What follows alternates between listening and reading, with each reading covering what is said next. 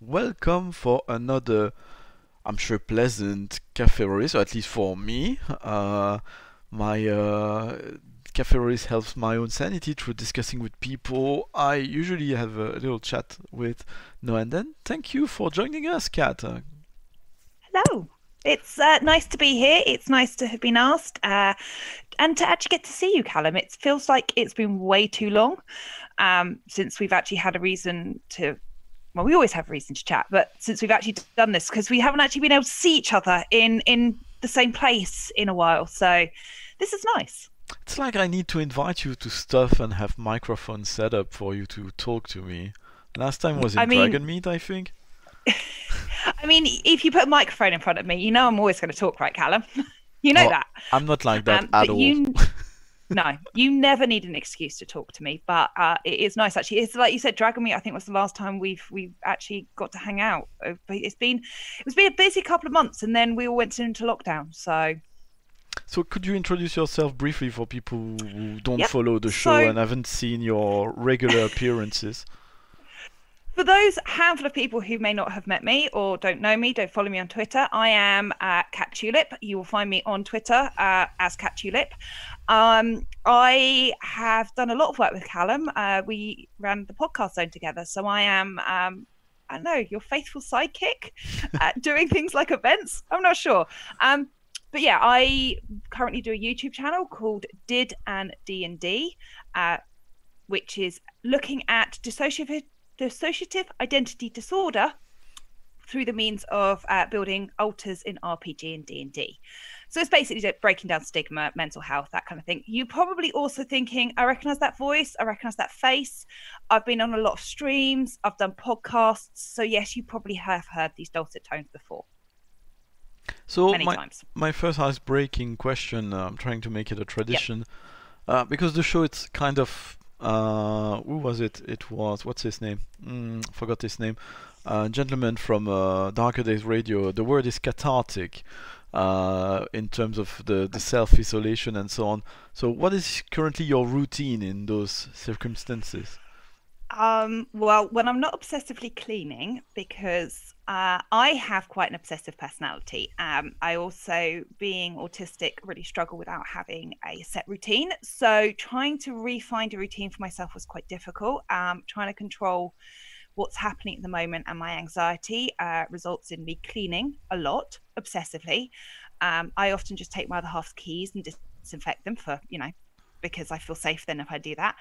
Um, I'm still working. Technically, I'm working from home at the moment. So my routine, for the most part, is I spend most of my day working. I try and work from 9:30 to 5:30. I try and really stick to a time, rather than just being like, oh, I'm working from home, I can do anything, anytime. I try and really have that routine of getting up and getting dressed and you know getting dressed properly and not wearing my pajamas and sitting down at my desk and working.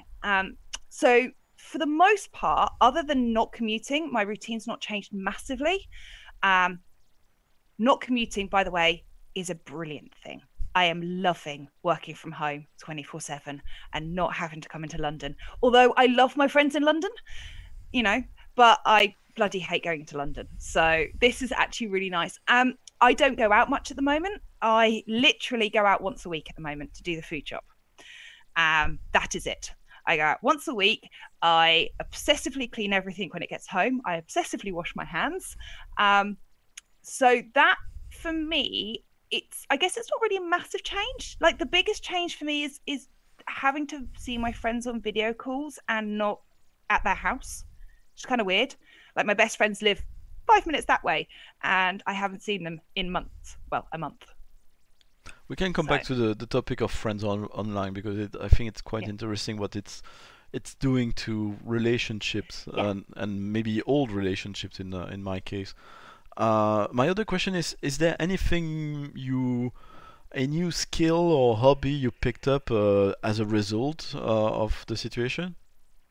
Well, so one of the things I love doing anyway is cooking. So it's not really a new skill, but I've been more adventurous in the kitchen, just trying to do, I've got the time. So I'm just, cooking up stuff I've never cooked before. As anybody who saw my Facebook story, I made some really sexy looking cheese chips. Good They were really nice. The other main thing I've been doing is because hopefully in May we're going to start streaming the game for DiDnDnD that we've been working towards. I've been teaching myself things like video, OBS, that kind of stuff.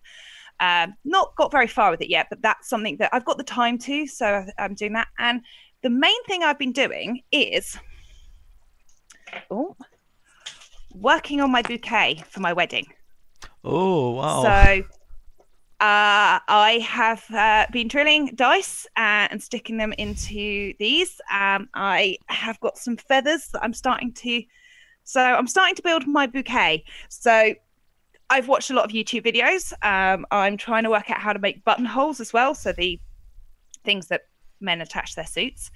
Again, teaching myself, watching videos. So that's, I guess, I don't know if you'd call it a new skill. It's not really a skill. I'm not sure drilling holes into dice is considered a skill. Well, it's craft, you know. But I've been doing new crafting things because I've got the time, and it's really nice to sit in the garden with the laptop, watch some crap on Netflix, and just try and be arty and crafty. I can't do anything else. You have a garden. That's quite nice. I do have a garden, yes. So when I say to people I don't go out, a lot of my friends, a lot of the people I work with who work in London are like, oh, but how are you coping? I'm like, mate, I've got an 80-foot garden. I could just go outside anytime I want. I don't have to go out there. It's just there. So that really helps, I think, for me. Being able to just go and sit in this garden, have some sunshine, and not have to deal with people, because that makes me really anxious. Yeah, I would imagine. Was it you who posted right at the beginning? You had difficulties at work because they would force people to come too much, or maybe I'm confusing two things. I mean, I did have a lot of difficulties at work. Working in London and just working with people and being quite close to people. It just made me very weirdly. So in February, when some people have started to get a bit anxious, I was like, no, it's fine, you know, this is not a big thing, let's not worry. And then once Italy started to really struggle, and everyone kind of in Europe went, oh wait, hang on a second, this is not just a thing that's in China, this is actually, you know, close to home now. And Italy is it has one of the best healthcare systems in Europe, and it started to collapse. At that point, I suddenly was like, I can't stay in London. I can't work in London anymore. So our office closed a week before the lockdown. But even before that, my boss was like, please just don't come back to the office. And just, if you're happy working from home, I'm happy not dealing with your anxiety. But I did start to really, really worry and get really panicked about being in London. And then I kind of was justified, because then I discovered that London was actually 2 weeks ahead of everybody else. And so I was like, oh, I'm really glad I came home when I did then. Like, my family were like, I'm so glad you got out of London when you did. And can you keep checking your temperature and make sure you haven't caught? And because I was really worried that maybe I'd caught something in London before I'd come home. But I'm okay. I've checked my temperature every day. I don't have a cough. I'm all good. Great. But yeah, it was stressful. Yeah, and it's good that some people, Persephila is lucky, our employer. So we calculated this weekend we reached our 6th week. It was our 6th week in self-isolation at home, and I think for the rest of the UK it was the 4th week. It's been 5th week, and myself I was unemployed and still am unemployed. And it's been 5th week since my son's nursery is being closed. So that's when stuff started really being intense at home. I can imagine. I mean, it's kind of, I suppose, because my other half still has to go out for work. So what he discovered about 4 weeks ago was that he's classified as a key worker. He never realised that. He did not know he was a key worker. He also did not know he was so important to the running of the country until they were like, no, you still have to work. What does he do if it's not? He delivers gas. So a lot of mobile homes, particularly in this area, the gas bottles that they'll run off for both heating and cooking, he delivers. And a large portion of his customer base are old people and are vulnerable. But he's also, I worry dearly about him because he's asthmatic. So he's technically vulnerable himself. But as he pointed out to me, he was like, Kat, my customers are more vulnerable than I am. and if I don't do it, they don't get to eat, they don't get to have heating, and actually that's important right now. So, you know, but because he's out every day and I'm working from home, actually I only see him in the evening, so it's not really changed our dynamics at home. But I know quite a few people who are suddenly at home every day with their other half, like, oh, it's you again. Yeah, Just it's here. like it's like that for us. There's been serious ups and downs, and now we're starting to get a routine with me, Yeah. Persephila, and my son. But yeah, the key worker thing is interesting because it's not like, because yeah, in the UK there's a lot of categories of different things, including work, Hmm. but I don't think these were identified. Let's say if you were a No. immigrant trying to keep a visa to stay in the UK a couple months ago, when you were applying for a visa, I don't think you were able to be identified No. as key worker. So it's an And now epiphany, and I hope they will suddenly, change. Yeah, yeah. I hope they will change the rules to make it easier for people to stay. Yeah.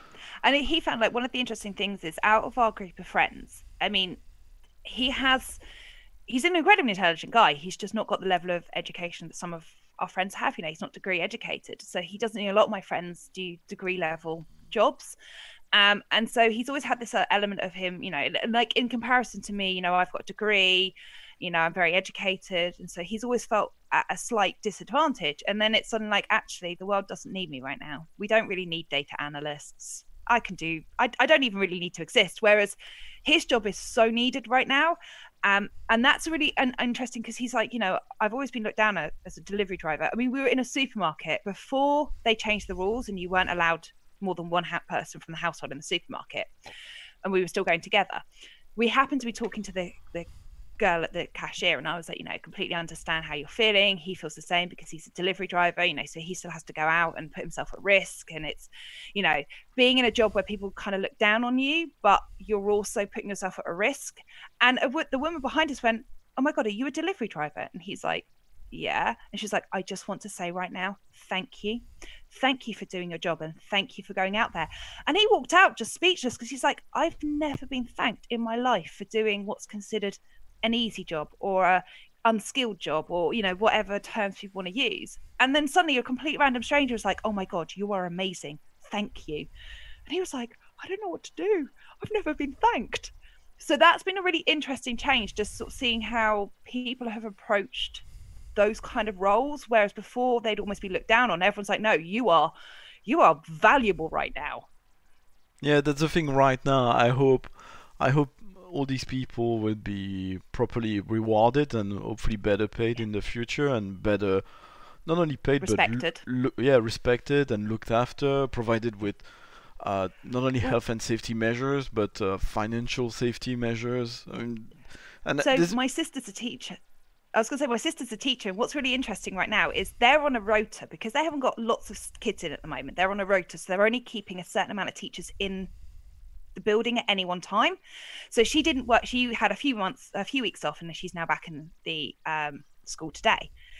The cleaners are in the school every single day, and they've been working more than they have ever worked in their life, because they're continuously cleaning. So that's really interesting that, the actual high school people in the school, they're not needed as much as those people who are cleaning. She's like, the janitors, they're at such a risk, because they're in every day cleaning up after the other people who are in contact with each other. yeah, I'm not sure if it was cleaners or another kind of work like that, which was underrated in France. My father was complaining that, oh, and my mother also, that they were going on strike at the moment because they didn't have the proper safety equipment, and they were underpaid and so on. And yeah, and my parents were like, oh yeah, but they shouldn't be doing that right now. It's not fair. They should wait after. It's like, nobody care for these people after, and they Yeah. have no reason to think people will care. I mean No. before, and they have no reason to think people will care after. The right to seize the opportunity. I mean, they're still doing amazing work, most of them. So they're right to seize the opportunity to try to improve their situation. Hmm. Yeah, yeah. Yeah, It's interested to see how the world changes. Like you said, like, are people going to appreciate these jobs just for now, or in the future? Is this going to change? What whenever people goes, oh, when we go back to normal, but what is normal going to look like? And is it going to look different to what it was before? yeah, That's quite interesting to see. and you were mentioning commuting. I rarely miss an opportunity to remind my listeners that I'm an architect and urban designer specialized in transport. And before all of that happened, looking at London and the transport system, uh, there's so much investment and work, and the transport system in London is a crazy, amazing infrastructure, but it's difficult for it to cope with the number of commuters, especially at peak hour, because everybody shows up at work at the same time and they leave work at the same time, and Yeah. that's the big challenge. You need to make roads and trains as large as you need them a couple hours in the morning and a couple hours in the evening. It's not that simple, but that's pretty much it. So back then we were already, and probably the mayor of London were encouraging businesses and people to look into working from home to release capacity on the transport system. If now people realize they can work from home and employer get more comfortable with that, and maybe even it probably will be the case, there are some kind of rules and enforcement, because getting back to normal, the only comparison I can make, well, again, working in transport and aviation, well, we never went back to quotation mark normal after something like 9/11, No. or the terrible attacks which happen in different places in the world. These change significantly the way we board a flight and we spend time in an airport or a train station. So there will definitely be things which will be different in the way we act, we behave, or culturally. You used to look at pictures of Chinese urban areas or Japanese urban areas and find it rather weird that people were wearing masks. Well, the reason they were wearing masks Whereas, is because they had faced other epidemics earlier, yeah. because of. And obviously, they've not, like, in certain areas of China, the air quality has never been good. And I know that it's much more encouraged as a behavioural, cultural thing for you to wear the mask. Whereas obviously, here traditionally, if you see someone in a mask beforehand, you'd be like, oh, they obviously have something. And it's kind of adapting to that different sort of approach to things. And actually, like you said, going through the work from home thing, as the charity that I work for, we, as a rule, our frontline staff never work from home because their job is to answer the telephone. Now, we've had to send all of our staff home. We sent our staff home before London, actually, before the lockdown. We'd already sent our staff home because we're, charity, we're compassionate, we care about our staff's well-being, and we didn't want them putting themselves at risk. So we had a massive job to make sure that, everybody was supported at home. And one of the key things was getting our frontline teams to be able to use their phones at home. So they've all gone home with their actual work phones. They've got adapters to make sure that it connects to the work line. Now, it's really interesting that it was the one thing that we always thought we were never going to be able to have our frontline work from home because of the complicatedness of them having to answer the helplines and be there. And now we've proved we can. Yeah, So and where does that leave us in the future? not only you, but all the businesses The at the entire world. moment found out Yeah. that actually, uh, this thinking that it was not possible, technically possible, a lot of people find out that it was. Either they were Yeah. thinking it was not possible genuinely, like boss, and sometimes boss would tell that to the employers, and the employers would be suspicious of that. Now, not that But now bubble is they've actually broken. yeah.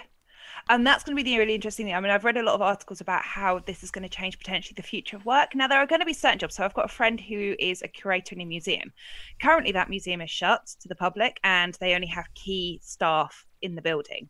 And she isn't one of those key staff. So she's doing most of her job of curating at home, which is really weird because her job is to oversee these items and she can't oversee them right now. So there's going to be certain aspects when we go back to whatever that normal is, where that she'll have to go to the office. But there's going to be certain aspects where actually we don't have to. One of the things I do in my job is I train. So I have discovered training works much better when I'm face to face with that person. I'm not having to screen share. So there will probably be a need for me to go to work and go to the office for training. But actually, the rest of what I do is I'm a database analyst, and I manage and oversee data in the database and data protection. So do I need to be in the office? I don't have a frontline role. I don't have a key role that demands a lot of staff. I don't manage a team. So actually, there's going to be a really interesting shift in dynamics. And I know my organization have already sort of talked about, what's, the exec team are looking at, well, what does that future look like? Because actually, you can't turn around to the staff and say, no, you have to be in work now because we've proved that you can work from home. But we just decided we want you in a building because we want to torture you. We're going to have to look at what the difference is. There's even the aspect, there's reason why some of my clients, big corporate companies like Procter and Gamble, some of them were at the forefront of working from home, or what they call agile working. You don't have a desk, you show up in the morning and you pick a desk and you sit there. That was also the way it was in the engineering practice, which was my last employer. But the reason they were doing that is because they were saving an awful lot of money, because rather than having 100 desks for 100 employees, and it was more 1,000 desks for 1,000 employees, they would have 700 or 600 desks for 1,000 employees, because the employees are out and about on a construction site or in a client's meeting or something like that. But that means that you, as a company, you only pay for the space for 600 desks instead of the space of 1,000 desks. And in a place like London, that's a lot of money you're saving every month. Really, renting places is expensive in London. So I think it's because I worked in a technology. I worked in an IT company before the charity, so I've worked with sellers like Citrix and VMware doing the virtual, work from home, buy your own device, work on any device kind of situation. So I've known for years that the capacity and capability is there. But I also mean that the company I worked for before were the kind of employer that were like, buy this online stuff to help your staff work at home. Ignore the fact that all our staff work in the office because we don't trust them to work from home. So, I've worked in that kind of environment where we'd sell the products, but we wouldn't do it ourselves. So I've known it's been capable for years. So whenever I've heard people sort of say, oh, our employer says we can't work from home because the technology is not there. And I'm like, well, actually, I think you'll find it is. It's just rather expensive. But actually now, VPNs, remote desktops, video conferencing calls, the amount of things. So we use Teams at the moment. We're using Skype for Business. My director uses, or my CEO uses Zoom. Actually, I don't need any fancy software. Get a video conferencing system, get everyone on a call, have a chat, get them away to go and do some work. It works really well. And the technology is actually there, and it's been stable for a while and capable for a while. It's just that people haven't invested in it. And obviously they've had to invest in it now. And the great thing about right now, because they've had to invest in it, they can continue to invest in it because they've already invested in it.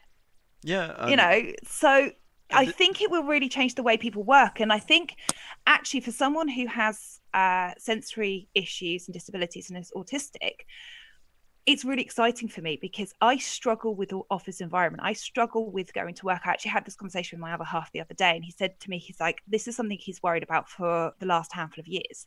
He always thought that I'd get to a point where I wouldn't actually be able to work anymore because of how much I struggle in an office environment. He kind of is getting to that point where he's like, one day it's going to twig that she can't work anymore. But this whole new world of being able to work from home, actually, that changes things for me. If I don't have to go into an office and deal with sensory overload from people and lights and sound and heat and all of the other things, because why do they put lights on in the office during the day? There's a sun out there, for God's sake. Yeah, again, the transport aspect, the amount of energy and space which is invested in all of that, and I'm not even talking about cars, but even much more sustainable modes of transport. It's still a huge endeavor to do. But yeah, there was actually a few tweets about that at the beginning, and it was a very good point that a lot of people with a wide range of disabilities had been told for years and years that they could not do this or that work because they had to show up at an office and go through the train station, and be able to access the place with a wheelchair, which even if it's physically possible because the place is designed for it, is still a major hassle. Well, all those people are not, well, oh, funny. Now, when it starts to be everybody's problem, no, it turns out that it's possible to work from home. It wasn't 2 years ago when that person applied to the it really came down to the finances and the cost. You know, if you've got one day a disabled employee who needs all of this support, it's expensive. Why bother? If you've got 100 non-disabled staff who you have to give this to because otherwise your business is going to go under because you're going to have to close, suddenly businesses want to spend that money. And that's actually the really telling sign, is that a lot of these organizations who haven't done this before didn't do it because they couldn't do it. They just didn't do it because they didn't want to spend the money. And now that I would slightly disagree with the money thing. I mean, I get it, the money, but I think that there's also a big question, and that's the very tough thing to change, and not just the management, but even the employees. There's the culture of it, because money, again, working for that engineering practice, which is very large, multinational. They had offices in several places in the UK, and we had people come from Liverpool for meetings, and when you look at all of that, you're saving so much more money as a business. The cultural thing's really important. You know, I've worked for a lot of CEOs in the past. I mean, not my current CEO, who he's brilliant, hence why, you know, he supported working from home the instant, even before we'd shut down, even before lockdown, he was sending everyone home by the droves. But I've worked for those CEOs who are like, if I can't see the staff working, I don't trust that they're working. And so it's that real cultural thing that comes from the CEO down to the heads off, down to the managers, or even down to the staff, because you actually start thinking yourself, well, if I'm not in the office, I'm clearly not working, because that's the culture that you've been told and you've believed in. And so it's this continuous, you know, culture is a really, really massive aspect. And I think the advantage of the situation right now is, terrible as it is, and it's an awful situation, a positivity is it's helping us shift to cultural behaviors, because we've had to. Yeah, even between employers, because in an environment where people could work from home, I remember a lot of employers saying of another employer not being in that day but working from home. Oh, they're having it easy, they're working from home. A lot of people are finding out right now that working from home, well, it's working. I've worked from home. I work from home. I used to work from home one day a week. And again, part of that was because of my disabilities and my sensory things. It was to try and negotiate and find a balance between doing a job I'm brilliant at and I love in an organisation that I love, and dealing with this sheer effort of going to London. And because I've had over the last year, I had, you know, therapy. I was going to see a psychologist, so I'd also work from home the days I go and see my psychologist. I've had a lot of health problems that have been kind of connected to, actually, it turns out, probably connecting to the abuse I was putting myself through by traveling into London every day. But I have like a colleague, and it's all jokes and banter because that's the kind of relationship I have with him. But it kind of is interesting to that, because whenever I come in the office, he'll be like, "Oh, you're in the office today, are you? You just didn't want to have another lazy day at home." And it's always this sort of banter about, "Oh, well, I thought you'd quit because I hadn't seen you in like 3 days." And although I know with him, you know, that's just our relationship, we've always bantered, there is a part of me that's always like, well, do other people think this? Do other people think that I'm lazy? I'm not working as hard because I have to have these times at home. And actually, those times at home are what make me capable of doing what I can do and being in the office, because otherwise what happens is I overload, I have a meltdown, I scream at everyone and tell them to fuck off, because excuse my French, but that is literally what I would do. I would swear at everybody and just scream and shout and lose my shit. It's not very professional, but when you're in the middle of a meltdown, it's really difficult to determine what is professional and what is just your brain screaming. But it is that kind of, you do have that moment when you're like, when you do that cultural behavior when you used to work from home before, is that you'd worry that other people thought that you were just having an easy day or a bit of a jolly, or, you know, you're just slack. You know, how many times I've thought to myself, maybe I'm just lazy, maybe I'm just slack, maybe if I just tried a bit harder, I'd be able to cope like everyone else. So I think now everyone's learning that working from home can be quite difficult and stressful, especially, I don't have to worry about it if you have kids at home. Yeah, kids at home is yeah. I mean, I don't have to worry about working from home and having kids. Let's try to get back to the subject of gaming. Why using what we've been discussing, which is amazing. But yeah, I'm concerned that people might sign up to this stream or YouTube to something about gaming. Have you played? This is a gaming YouTube channel. Why are they talking about all sorts of rubbish? It's cathartic. It's the but also it's me and Callum. We talk shit. Have you but to be fair, we're talking about all this cultural thing, and it's happening in the gaming world. It's happening with a lot of tabletop RPG fans. This weekend was Grog Meet, which is organized by the Grognard Files podcast. And as the term leads people to think Grognard, it's rather old school roleplay, not necessarily OSR, but the old games, let's say. And they had their online convention. It was not the first time they were having one, but they had way more of their audience join the online convention, and there were a lot of people who are there. Oh, I'm using Hangout, I'm using Roll20, or does that work? And it's new. A lot of people are putting behind, because they don't have a choice, their prejudice towards gaming online, and they're starting doing so. But you've been doing that for a while yourself, so So I actually interesting you asked the question. So I've got a friend. Of course, I always ask with. Interesting questions. You ask the most interesting questions, Callum. So one of the guys that I work with, he recently, a little while ago, started getting to D&D, and it was one of those moments when he's like, "Kat, I need to tell you, I've been playing D&D," and he was so excited, and I was like, I felt like a proud parent that I'd encouraged him enough to. So he emailed me today, and he was like, I've been playing a lot of D&D on Roll20, and what's quite interesting is that his game, he lives in London, and his game is with his friends back home. So he'd normally only play it in real life when he went back home, but because everything is online now, he's playing a lot online on Roll20, and he's like, "Is that what you use? It's a pretty good system." And I was like, well, it's kind of complicated because I have many D&D games and RPG games, but the stuff that was online, that's always been online, again, I've always used Roll20. It's, it works. I'd never used the video in Roll20. I don't think I have ever used the video system in Roll20. I always use either Zoom, Skype, or Webby. But it's really interesting to see. I know I've got quite a few groups of friends now who are like, "Oh, I've tried Roll20 for the first time," because again, they're all playing in real life, sitting around a table, and they can't right now. And because lockdown's gone on so long, they're like, well, they've got to get their D&D. Everybody has to get their D&D and RPG fix. So it's really great to see all these people embracing tools and going, "Oh, I've discovered this thing called Roll20." And I'm like, "Oh, mate, you're like 5 years behind the times."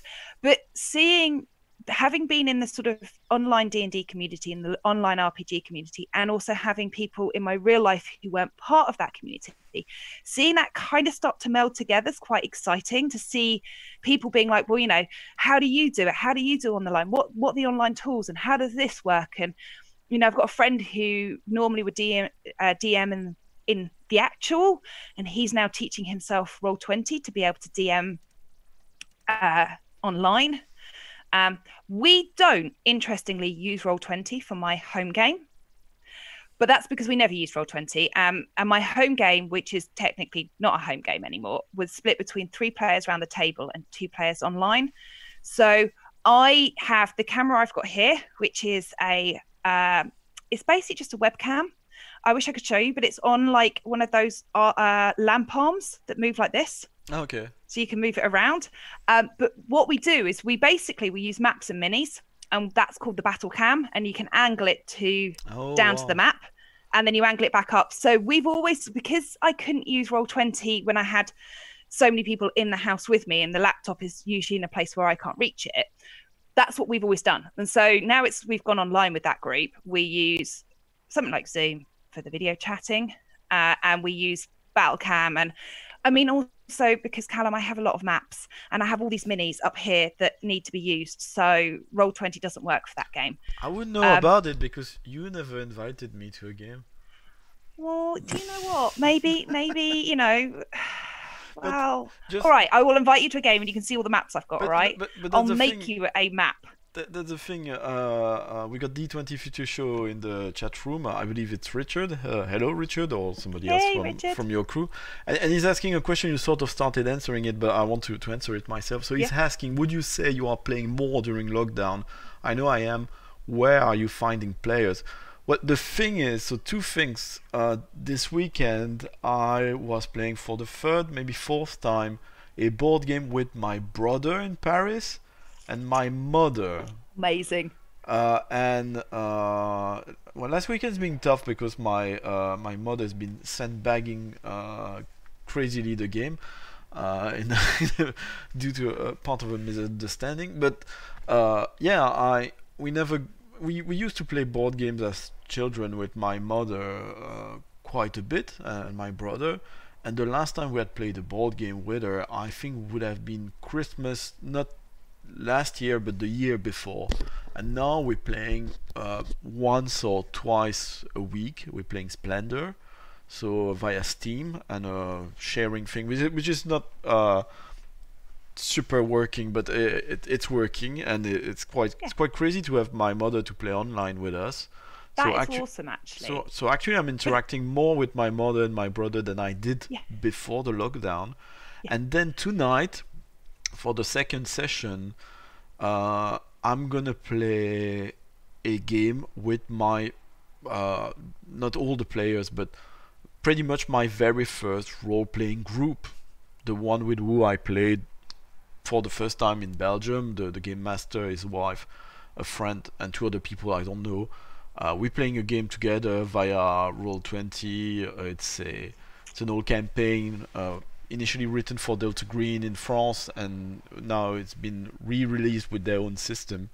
But yeah, it's crazy because he would never have offered me to join one of their games, or he would never have. You know. And he's running all his games online now. So. And I think for me, yes and no to be playing more D&D. So the D&D is, because we'd already booked in the sessions for the group before we went into lockdown, it was based around everyone's diary and availability. The players have informed me that their availability is much more ready than it was, and we could do D&D every week. And I did point out that, some of us have to prep the game and need a bit of space in between. Like, it's all fine that you can play it every week. You need your game to be emergent, to share agency, and let the players come up with the game and improvise. I mean, to be honest, Callum, I 90% improvise because I'm lazy, and because I consider my role as a DM is to take the brilliant ideas they come up with and go, oh, I'll pretend that was mine. I like that one. Oh, that's great as well. Brilliant. But in regards to other games, so I mean, I've got an RPG group which we called the Absolute Somethings, because to be honest, we're absolutely something, and I don't mean that in a good way. Mainly, we cause chaos. And we just started, before lockdown happened, we just started Tales from the Loop. So, and normally, because of diaries and busyness, we normally play like once every 3 months. We literally have played several times since lockdown, which is kind of cool. So although I haven't found more games, the games I have, I've been able to play more because I don't have a million things in my diary at the moment. But you were playing quite a bit already before the lockdown. Yeah. That's also the situation, I guess. Yeah, but if anyone can tell me where you can find players, I've actually, interestingly, D20 are not the first people to ask me. My friend of Facebook messaged me the other day, and she was like, quick question, where did you find your players? And I was like, well, I mean, some of them I've just known for so long that they're stuck with me. I've just, and then she was like, well, how did you find your online? And then I tried to work out how to explain my connection to everybody online and how that happened. And I was like, well, I turned up to events, and I basically wrote myself into working with people. I just kept being like, hi, I'll do a thing for you. But yeah, she was, sort of saying that, she wanted more D&D games and more RPG games, and, where to find them. So like, any advice and tips, if people have a great place that they know to find D&D games, tweet me so I can tell people, because actually that's a really important thing right now. We should all be playing more games. But I also like what you said, Callum, that a lot of what you're doing is actually the people that you'd normally you wouldn't get a chance to play these games with, because normally, you know, your friend that you haven't played with for years, he'd probably just do it in his house with a few people over. And now, because everything's online, well, yeah, you can have Callum, who's in the UK, because everybody's online. It doesn't make a difference. Well, the good thing is that you can play with almost anybody you know, rather than the people who happen to be in your area. Yeah. So And that's the great thing about online. yeah, next week I'm gonna play also with Willem from. He's got his own podcast called Ice Cream for Everyone. He lived in London for a little while. He was on a birthday episode of mine and the episode about Nephilim, and he's been to the US, to Chicago, and now he's back in Paris. And there's someone else called Sandra, who's also the two of them are co-hosts of another show run by somebody else called Voix d'Altaride, which is in French. Ice Cream for Everyone is in English, so people should go check it out. But yeah, I've been listening to them for a while. We exchanged a few tweets, and because we had a online convention in France, at some point I said, hey, we were in the chat room while another panel was running, and I told Sandra, well, I would like to play with you one day. She, hey, yeah, let's do it. So we're gonna play with Willem and Sandra. So it's an opportunity for you to play with whoever you interact with on Twitter, on TikTok, or Facebook. And actually, going back to, because we talked briefly about that sort of online friends and converting real relationships into online. So normally, like, a couple of my best friends who I play D&D with, who, you know, often I've played D&D online with and I play in real life, they live just around the corner. Now, on a Friday night or a Saturday night, they'd probably come over here and we'd all veg out on the sofa and just watch crap and eat food and junk food and just hang out. Obviously, we can't do that at the moment because we're all abiding by social distancing and we're all staying at home. So we're doing online calls. But what's really great about that is that because we're online anyway, doing a, you know, Zoom call in essence, or whatever, some video chat call, we were like, well, why don't we invite our friend from Germany and our friend from New Zealand? Because they happen to be, we knew that they were about, so we sent them a message and we were like, hey, come and join us. But obviously, if Ryan and Cole came over for the evening normally, we'd just hang out, the four of us. But suddenly we were like, well, if we're on a video call and this video conferencing call can take 12 people, we'll invite the D&D group and we'll invite that D&D group and we'll just invite everyone to come and hang out with us. So then we're like on a video call with our friend from Germany and our friend from New Zealand. And I had this moment, I was like, the only time I've hung out with these humans all in one place is either when we've played D&D online, or the one time Cake and Hanno came over to visit me in the UK. And I was like, why haven't we done this before? Like, because you never think about it. When people are coming to your house, you don't think, oh, well, you come over, I'll just video conference in someone else. But Yeah, suddenly we're all just hanging out. So I'm actually hanging out more with people that I wouldn't normally get the chance to because I'm video calling people. Yeah, it's funny because, you know, before, and again, that's a question of will this remain? Maybe especially with younger people. But by the way, D20 Richard from D20 Future Shot encourages people to tweet at them if they're looking for games to play. Yeah, how many evening you'd like to go out or do something, hang out? I miss those evenings spending at each other's, you know, when you have a child, spending at each other's home, maybe watching something, listening to music, having a drink, you know, just hanging out, the sort of things I was doing as a student. But I would, to be honest, I'm not at that point yet, but yeah, being at this stage of saying, hey, why don't we just throw a watch along of a movie or just a video call and we hang out in our living room and we just chat with one another because why not? We've got the technology to do so. And actually, one of the things that's really interesting about the technology and that it's encouraged. So obviously, being online, people who, you know, played in the online community, I know you've been on Twitch streams for RPGs, and so have I.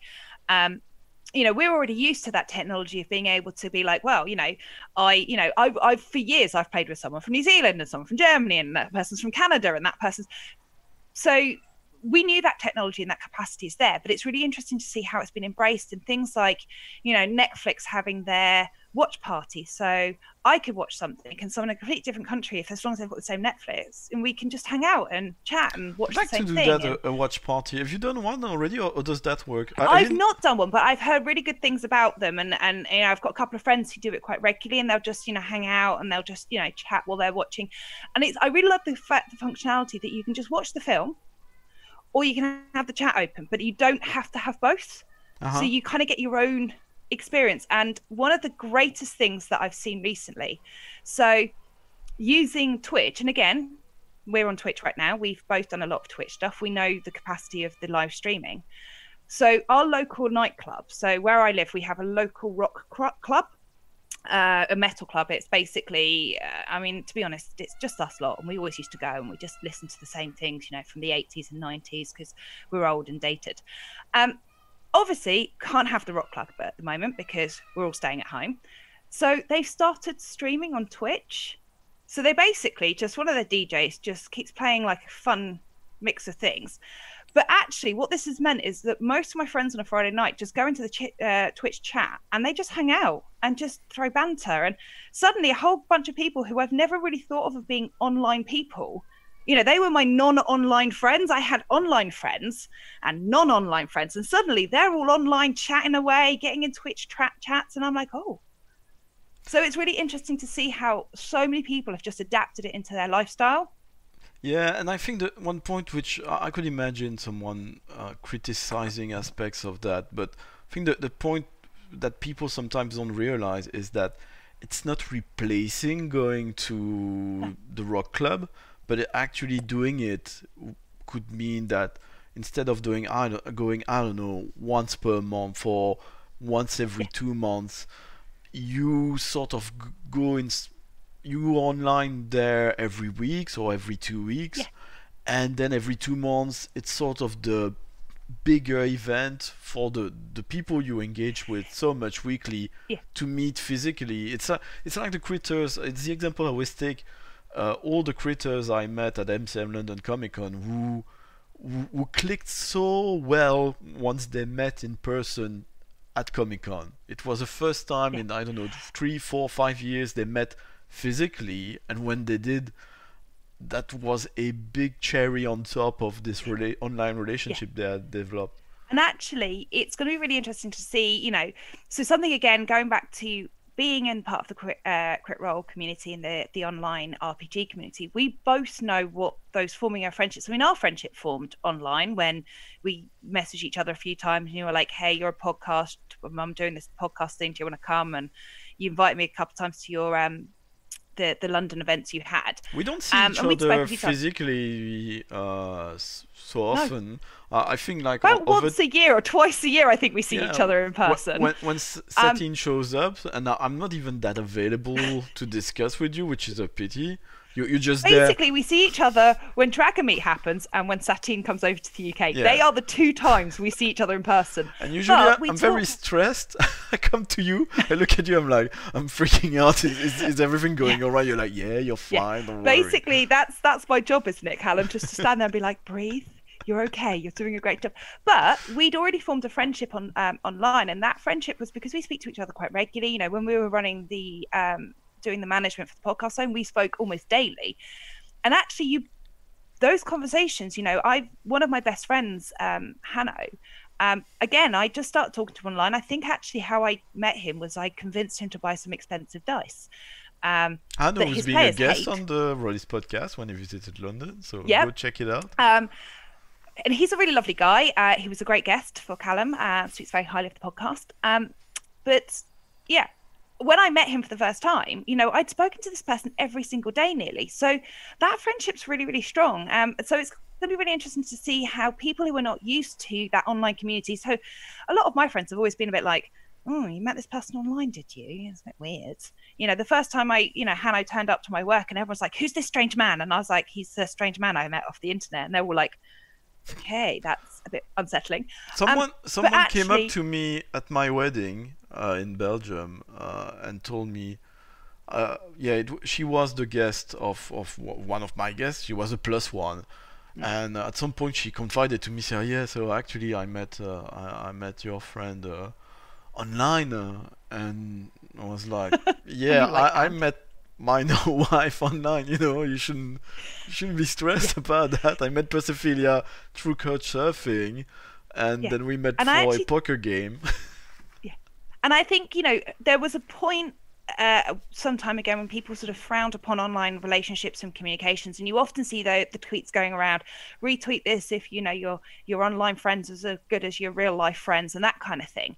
And actually, I think this is going to encourage people to understand that it doesn't matter, so whether it's friendship, gaming, or what have you, actually, like my games, when I sit at the table with my players, are equally as connected and strong as those ones I play online.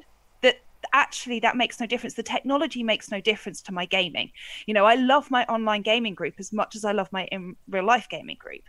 I love, those people I've met online and I've had connections with, and I've, done stuff like this, and and there's so many friends I have that I really, really value that come from this online community, that have, but also, I'm very good friends with Mira now. You introduced me to Mira because Mira's a friend of yours.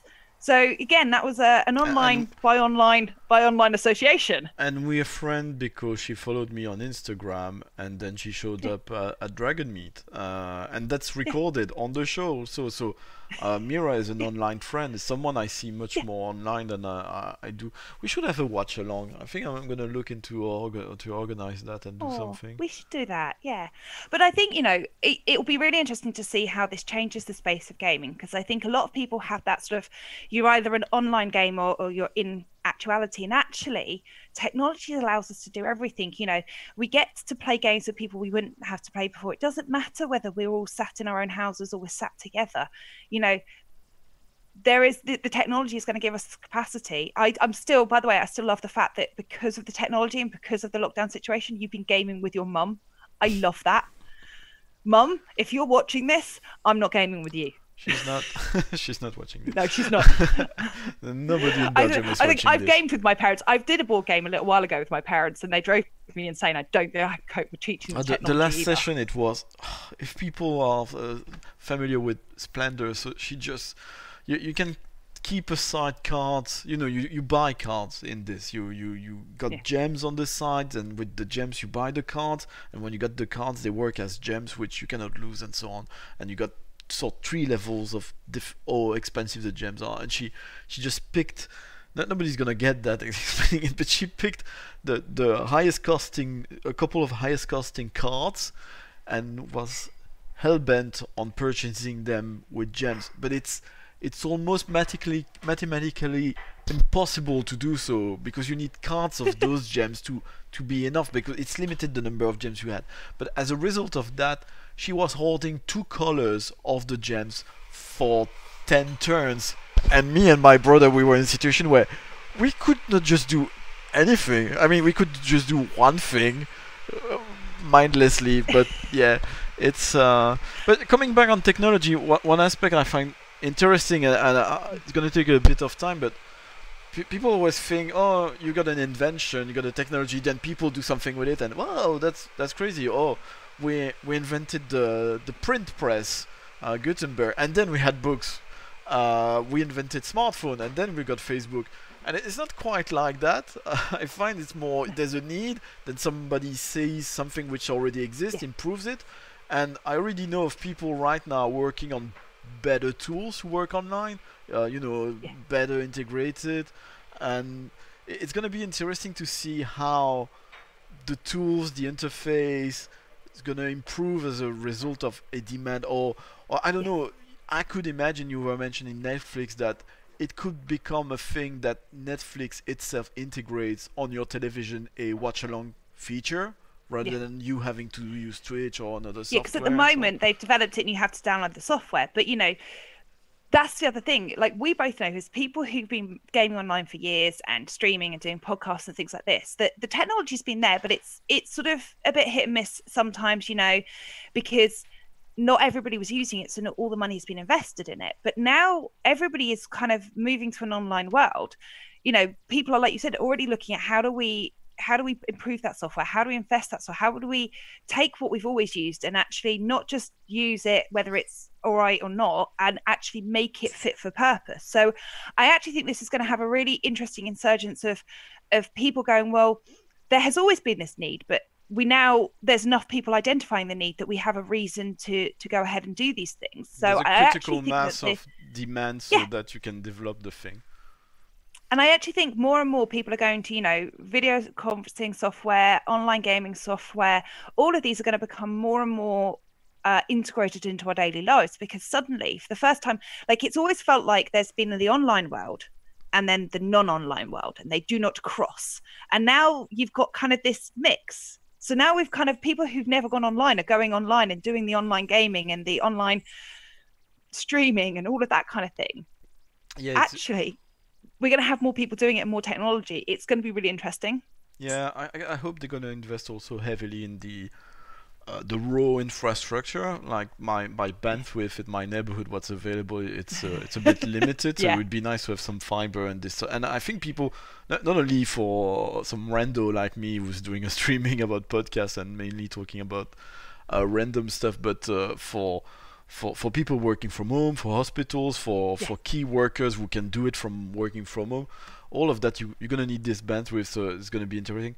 It reminded me also, since you like my mom, my son's birthday happened in lockdown. So we did the cake and the candle, so it was just me, Persephila, and my son.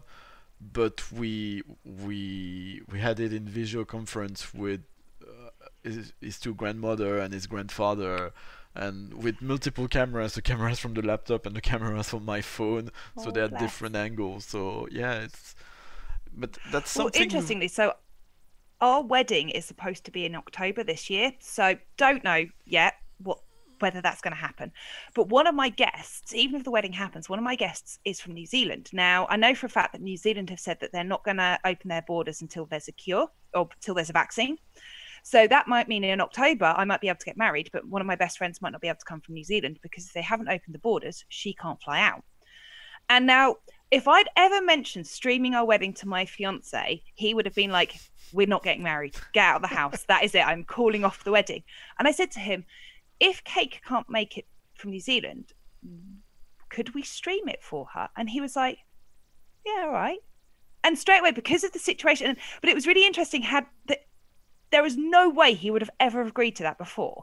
But he was like, well, actually, yeah, you really want her there and she's one of your best friends. And if that's the way for her to see your wedding, then we'll stream it for her. Well, so it's really interesting, those shifts. That's also interesting to see, looking even a bit forward. I remember going to the London Science Fiction Convention, LondCon, and someone attended the convention via telepresence with there's no way to describe it, a robot.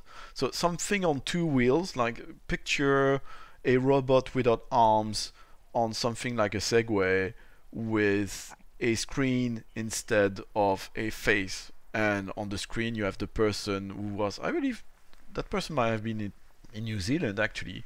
That person was attending that convention via this thing on wheel, and there was a thing, it's a science fiction convention, so people were open-minded and excited about it. But that's something you would find, first, odd at a wedding, and second, is probably expensive. But if it's getting more common, it's getting less expensive, because then you've got a business doing that. They got a number of them and they got enough customers so they can rent them out on a regular basis.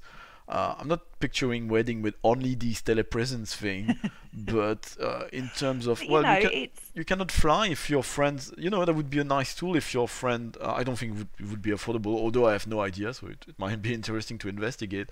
That would be a cool way to go to an event, to be like that.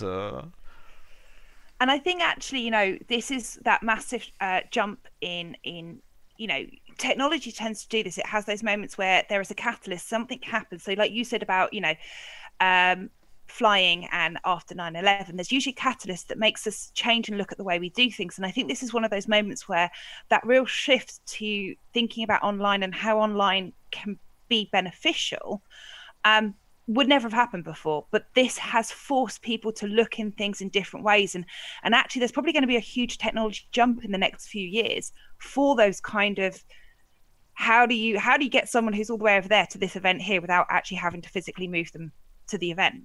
And I think we're going to have a massive jump in that kind of technology because this situation has demanded it.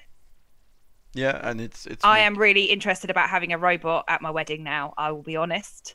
I'm going to tell my fiance tonight. That's a thing. You know, that's slightly less positive, but you know, when we're working about key workers like deliveries and so on, you know, not so long ago there were a lot of businesses working on technological solution for making deliveries automated or not using an actual workforce in person.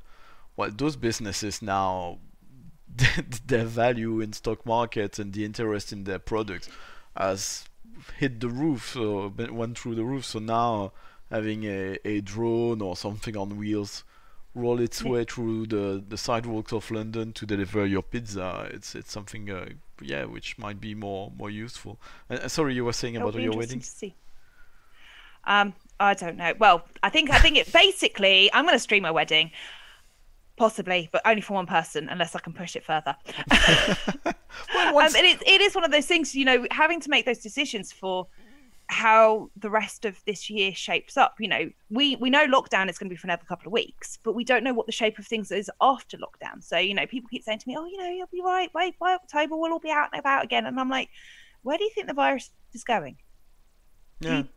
What do you think is going to happen? Like, when we're all out, the virus is going to be there still. So I think actually, you know, thinking about those things and just planning about that future, and like, well, what does the shape of the world mean after this, and how do we move forwards? What is our normal?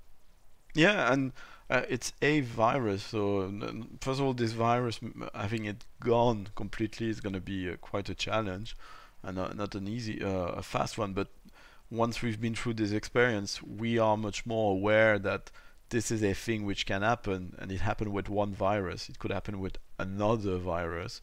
Yes. So it's interesting how a world that was as you know, confident in their technology and their capitalism infrastructures and their medical infrastructures, this virus is actually not even as deadly as some of its related viruses. So it's not as deadly as SARS, but its infection rate is so much higher than SARS that's where the problem comes from. Our entire infrastructure and capitalism has been brought down by one virus. Well, it's not. You know, that. To be fair, it's not brought down, but no, but it's at the moment. You know, and people are going, well, how do we go back to what our structure was before, and what does that structure look like? And you know, certain economic powerhouses and certain things will not come out of this with the financial security that they thought they were going to have. So this has changed so much of the world, and it just goes to show that all this confidence in our technology and our medicine and our infrastructures, we can still, you know, things can still change the world just because we think that A is going to happen, B can easily happen. Yeah, that's you know, there was a, I don't know what's the right word for it, but there was a line of thinking slash philosophy in the mid to late 90s.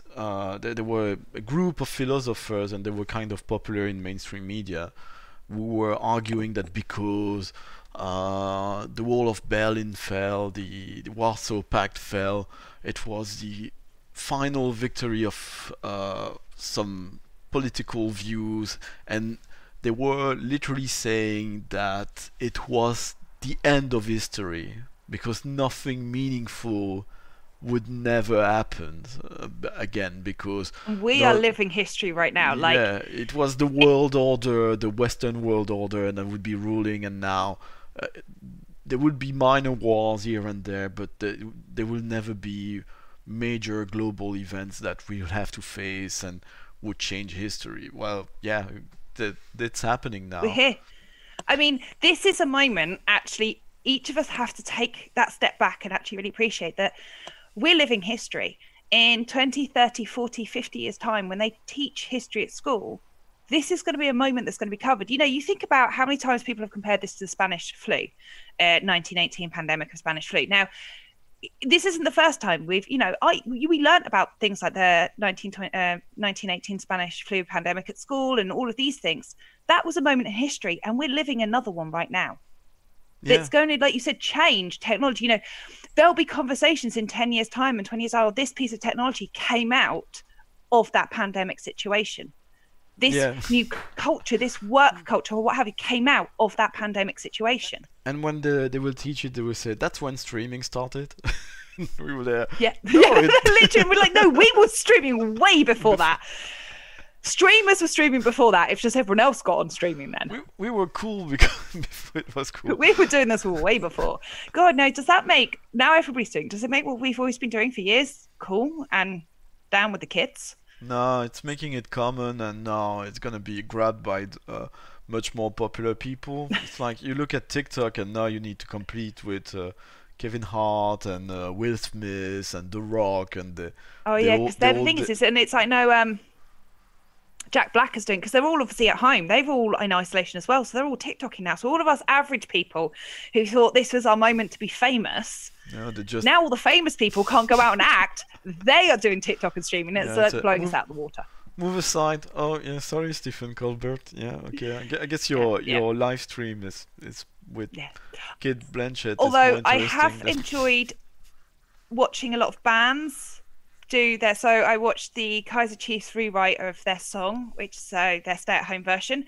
That was really fun. I'm loving pandemic-related rewrites of songs. So there's a guy called Chris Mann, and he's done so many covers, and they are brilliant. And he does the best videos. You can clearly tell he's obviously really bored at home, desperate to go out and make music. So he's just doing these amazing, funny videos at home.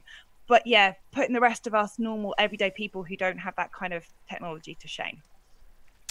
Well, that's a funny thing though. Most of them has got a level of technology. Maybe they got more equipment because they can throw their money at Amazon, but actually they're using the same stuff we are. Yeah, they have, and they're new at this, so sometimes the quality of what they do is not.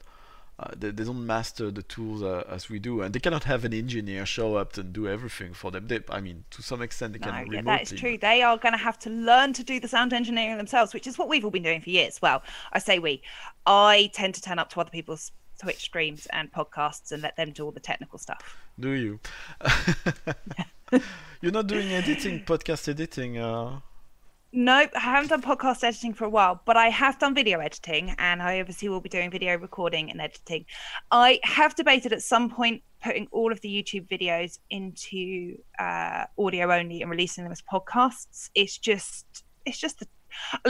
actually just the time, because I'm actually really enjoying doing a lot of reading at the moment. So for me, that's kind of, I've got a pile of books like this, like a huge pile of books that are my lockdown reads. But no, I will do some podcast editing at some point, but at the moment I'm focusing on the video stuff.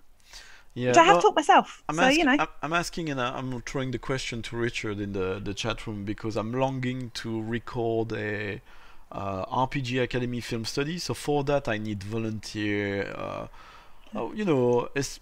quotation mark, established RPG podcaster who, and when you volunteer, you host, you pick the movie, but you edit the show as well. So I'm probably gonna do. So I can do the hosting and I can do the pick the show, but I'm not quite sure I'm ready to edit it, and I wouldn't want to.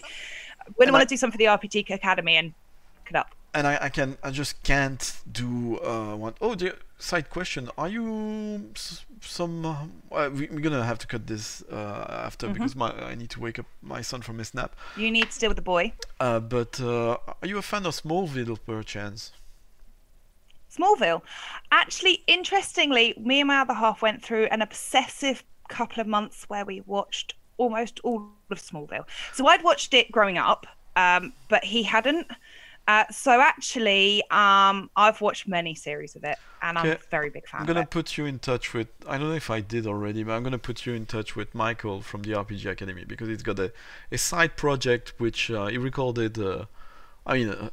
People can connect the dots and picture what it's about, but he's about to record his 12th episode. I recorded one with him also. I'm gonna record episode 14 with him. and he's looking for a guest, and I think it would be nice to have someone outside of the RPG Academy to join his guest. So anything else to plug? Where can people find you and so on? I'm very sorry, but I really need to wake up my son. You can find me on Twitter as @CatTulip. You can find our YouTube stuff under Geeks, Dog and D&D, and the particular stuff we are doing is DiDnDnD. I will tweet some stuff out later if I remember. The main place to find me is Twitter, so come find me on Twitter.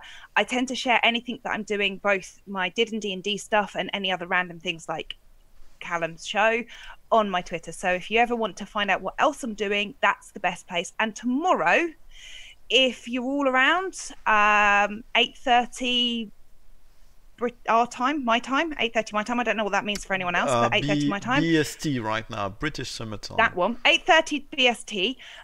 We will be going back to the 80s in New Zealand style for our second episode of Tales from the Loop. So come to my Twitter, check out when I send out the links. That'll be tomorrow. Tales from the Loop, 80s style, set in New Zealand. Check that out. Waikiki I'm sure it's Island, I think.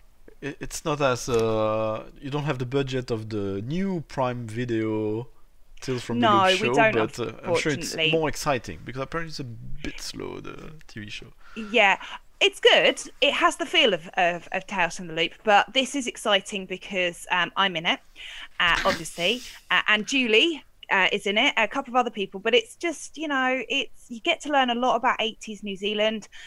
We have some terrible hair going on, some even worse costumes. You said, and occasionally... I didn't catch when you first said it that it was New Zealand and not Sweden. Oh, wow. Yeah, New Zealand. It's set because the Games Master is from New Zealand originally, so it's set on, I think it's Waikiki Island. He's probably going to tell me if I've probably pronounced that wrong. But occasionally there is an attempt from some of us who are not New Zealand. There's 2 people in the game who are from New Zealand. The rest of us attempt very bad New Zealand accents, or like me, don't bother at all. Okay, I really need to cut because I think I can hear my son in his bed. Thank you so much. With the boy. I'm waiting for your invitation for a game, for a watch along or whatever. Right. Always a pleasure having you. I'm sure I'll have you again before it's over. Pleasure to see you. Cheers, bye, and thanks everyone in the chat room. Richard, A1 Thank Bear, you, chats. another TV Much reviewer, Zrizbot. Next time, don't hesitate to throw more questions to us. Yeah, Cheers. always questions. Cheers. Troll Callum. Bye.